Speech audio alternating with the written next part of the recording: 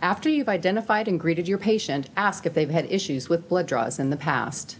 If so, you may need to have them lie down. If not, you may proceed. After putting on gloves, tie the tourniquet 3 to 4 inches above the site to prevent it from getting in your way. Be sure the pull tab is going upward. Palpate the antecubital fossa for a vein. Cleanse with alcohol using back and forth motion. Circular motion is no longer recommended by the CLSI Standards of Practice for Phlebotomy, and allow to dry.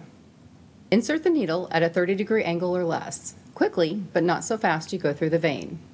You may use butterfly or straight needle as the situation dictates. Please note though, butterfly needles are a smaller gauge and will flow at a slower rate.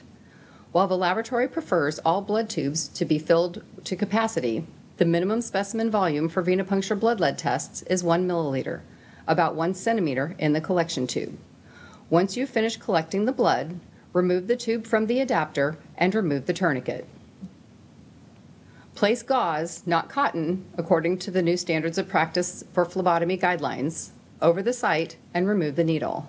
Immediately put pressure on the site. Ask the patient, parent, or guardian to hold pressure on the site for 1 to 2 minutes.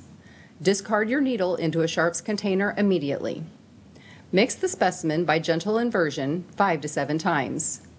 Label the specimen tube with the patient's name and date of collection and show the tube to the patient, parent, or guardian to be sure it's labeled correctly.